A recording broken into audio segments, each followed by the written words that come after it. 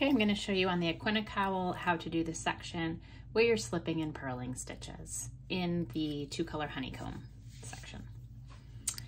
You are holding the yarn in front the whole time. You don't have to go back and forth.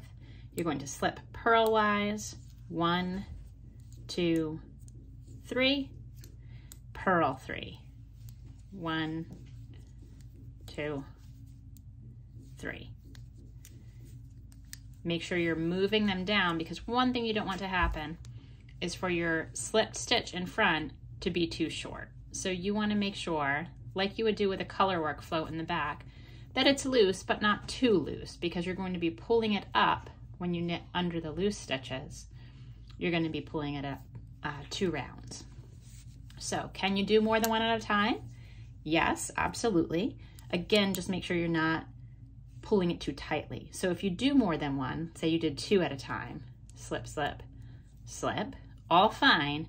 Make sure you're leaving enough here yarn before you start purling, 2, 3, so that when you pull it across, there's enough slack here.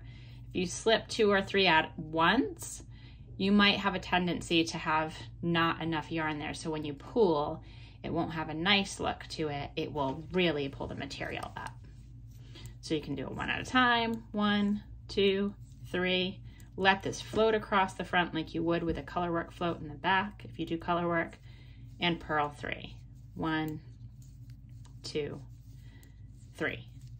You can go too loose, so you don't want to go too loose either. You wouldn't want to, for example, 1, 2, 3, and then purl like this and have it too loose. That's probably a little too much material. You just want it to pull across the front of the 3 so that when you pull up on it, it will be taut, but also a little slack, if you will. And that's all.